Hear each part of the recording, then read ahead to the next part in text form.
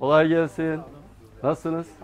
Selçuklu Belediye Başkanı Ahmet Pekyatırmacı, Elmalı'da Hamdi Yazır Caddesi'nde bulunan esnafları ziyaret etti. Başkan Pekyatırmacı esnaflarla sohbet ederek onların istek ve önerilerini dinledi.